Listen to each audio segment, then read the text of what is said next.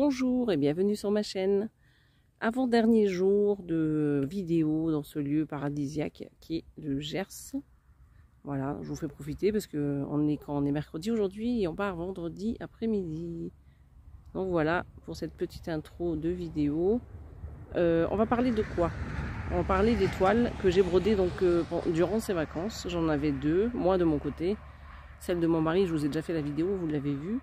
Et je voudrais en profiter justement, comme je parle de sa toile, qu'on fasse la différence avec deux toiles en 11 CT, une brodée avec 3 brins et une brodée avec 2 brins. Voilà. Donc on va regarder ça ensemble. Je vous fais juste un petit tour avec ma caméra. Voilà. Donc aujourd'hui il fait encore très très chaud. Voilà. Donc je vous retrouve tout de suite. Je prépare les toiles et on en parle. Donc voici la broderie chat que je suis en train de faire en ce moment. Vous avez pu l'apercevoir dans une vidéo ou sur mon Instagram si vous y êtes, hein, ou sur Facebook aussi.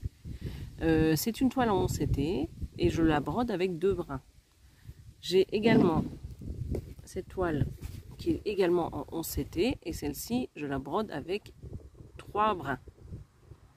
Alors ce que je vous disais en introduction de cette vidéo, c'est que mon mari a fait sa toile 11 CT avec 2 brins et on s'est rendu compte qu'on voyait quand même pas mal à certains endroits la toile en dessous.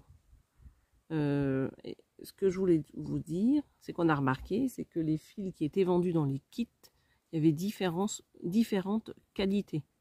Il y a des fils qui sont un peu plus épais, on a l'impression, que d'autres. C'est-à-dire que là, si je regarde le chat, il y a des zones, on voit pas à travers, et il y a des zones, on voit la toile en dessous.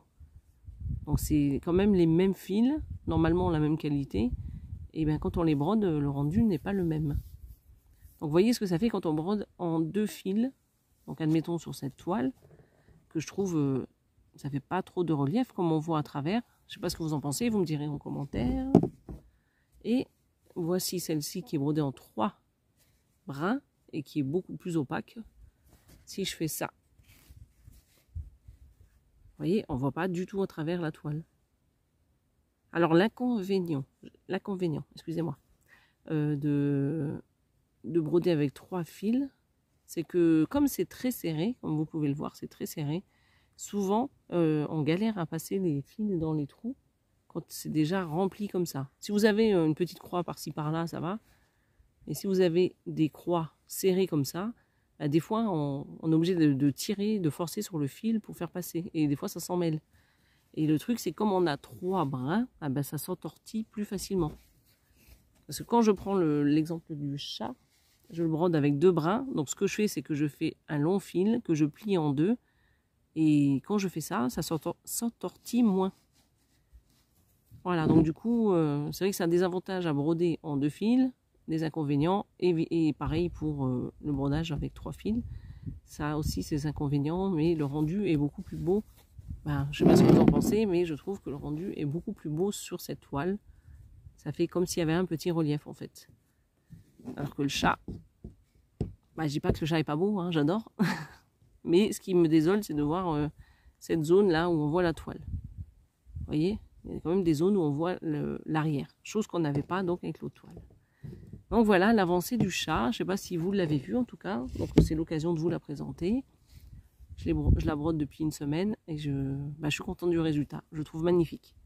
Donc ce que je vais essayer de faire, c'est remonter au niveau des oreilles, là, faire tout le tour des oreilles, comme ça, et après remplir en descendant, comme ça. Parce que là la bouille c'est mignon, mais j'ai envie de voir les oreilles, je trouve ça va être magnifique. Dites-moi ce que vous pensez de cette toile, de ce rendu. J'aurais pas pensé qu'ils soient aussi mignons. Et là, ce petit regard là qui nous accroche, que j'adore. Donc voilà, donc ça c'est pour cette toile que j'ai brodée donc pendant ces vacances. Il y avait celle-ci et il y avait mon petit biscornu que j'ai oublié à l'intérieur de la maison. Voilà, donc je trouve que j'ai bien avancé pendant ces vacances, sachant que j'ai pas brodé tout le temps. Et voilà, donc quand il faisait très chaud, j'ai évité de broder. Il fait trop chaud, je n'arrive pas, j'ai aucun courage. Donc voilà, donc j'espère pour vous que tout va bien.